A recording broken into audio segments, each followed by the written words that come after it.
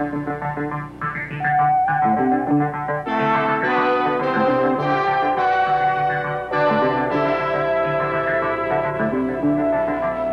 program is designed to introduce you to fault isolation on the 767 electrical power system.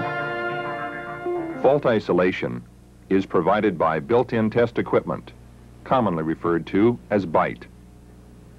The Bus Power Control Unit, or BPCU, and the 3 Generator Control Units, or GCUs, are individually responsible for isolating fault conditions and storing the results in non-volatile memory.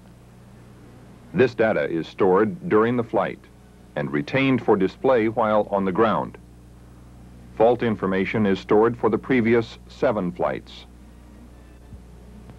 On the front of the BPCU is the BITE instruction plate, 2 rows of segmented light-emitting diodes for display, a push-button bit switch, a guarded periodic test switch, and a guarded reset switch.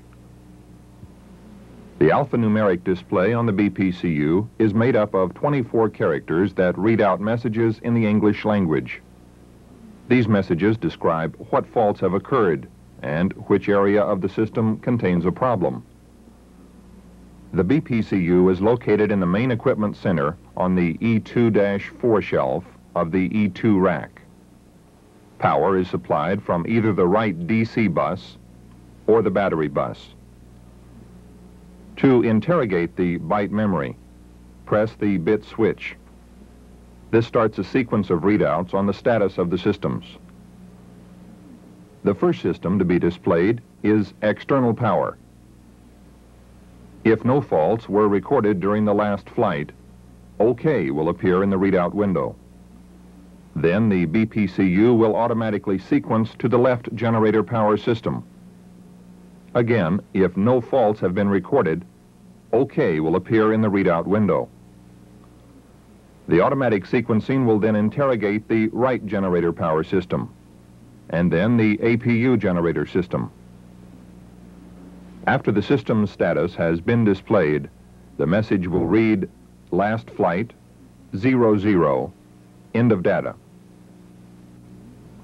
After 2 seconds, the display sequences to, for previous flights, push now. This display will hold for 15 seconds. Pushing the bit switch within 15 seconds, the test sequence for the next previous flight will be displayed. If the switch is not pushed, the display is terminated. The following is a typical example of a check of a reported in-flight fault of the right generator system.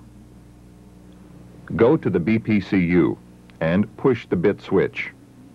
This will activate the unit and start the system's check. The first system to be interrogated is the external power system. No faults have been recorded. OK is displayed. Then the left generator power system is interrogated. No faults have been recorded on this system either, and OK is displayed. Next, the right generator power system is interrogated. A fault has occurred in this system, and the display indicates it was an under-frequency trip. This information will be displayed for 15 seconds. Then the display will change automatically and indicate the faulty LRU. In this example, the IDG failed.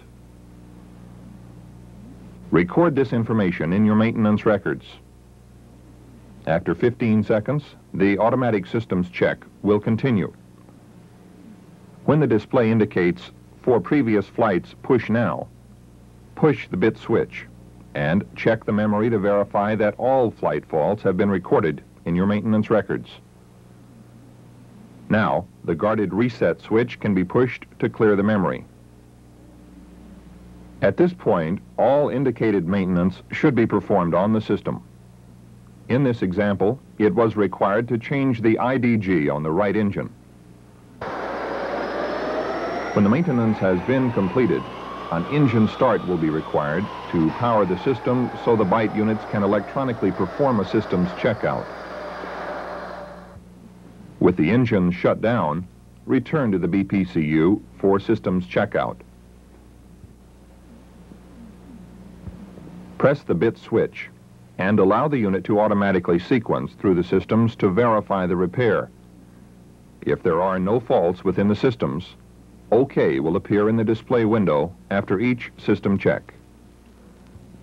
The third switch on the BPCU is a guarded periodic test switch. This switch is used during scheduled periodic maintenance checks to determine the operational status of the BPCU and the 3 GCUs, plus their related electronics. Pressing the periodic test switch initiates a partial end-to-end system check of all non-operating channels and displays failures not apparent to the flight crew. System sequencing and fault information is the same as when the bit switch is used, with the addition of byte codes that identify faults within the control units. As we have seen, the function of byte is to provide as much correct system troubleshooting information as possible in order to quickly and correctly identify failures. It minimizes the unnecessary removal of LRUs and provides verification for completed maintenance.